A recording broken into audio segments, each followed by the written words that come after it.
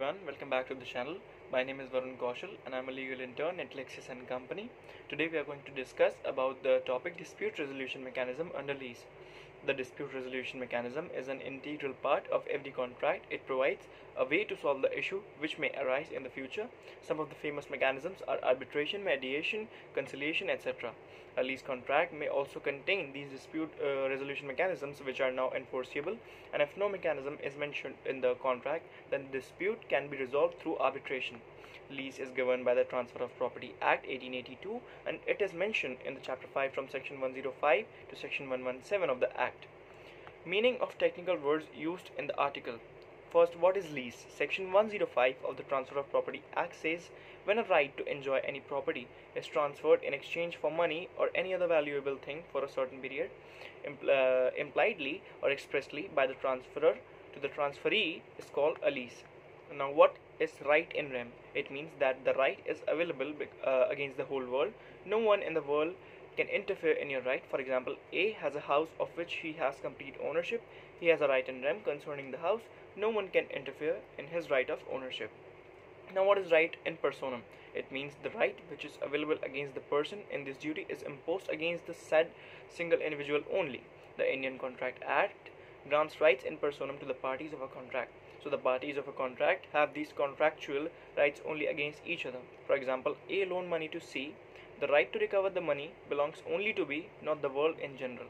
Now, what is competence doctrine? The doctrine of competence states that the arbitral tribunal has the jurisdiction to determine the scope and ambit of its powers. Now, what is arbitration? Arbitration is a legal mechanism encouraging settlement of disputes between two or more parties mutually by the appointment of a third party whose decision is binding on the parties referring to the said dispute. Now I'll talk about the history of tenancy-landlord dispute.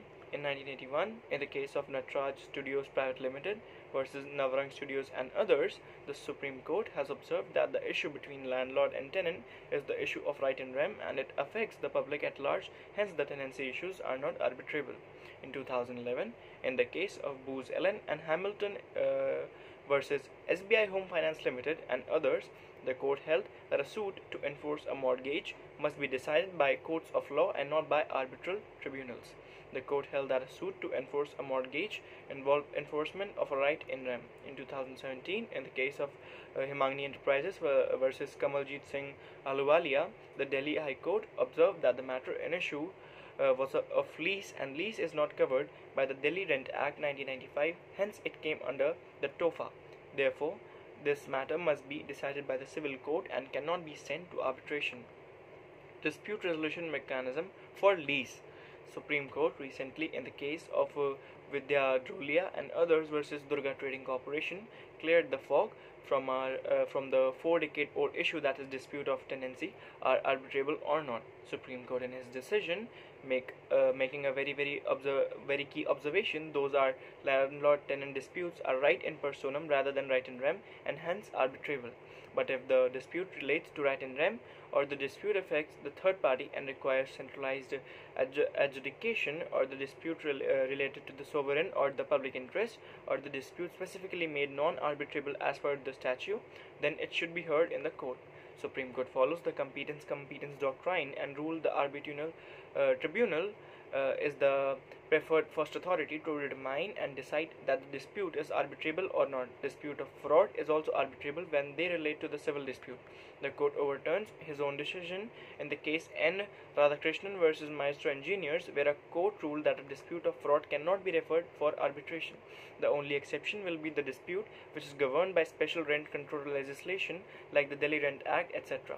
Disputes which are to be adjudicated by the Recovery of Debts Due to Banks and Financial Institutions Act 1993 are non-arbitrable, and thus setting aside from the full bench decision in the case of HDFC Bank Limited versus Satpal Singh Bakshi, which had held that such disputes were arbitrable.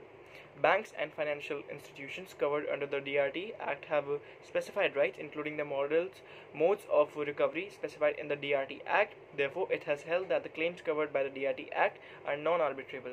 For intercompany disputes, the judgment states that they are rights in rem. By this directions, Supreme Court tries to make the entire category of intra-company dispute non-arbitrable.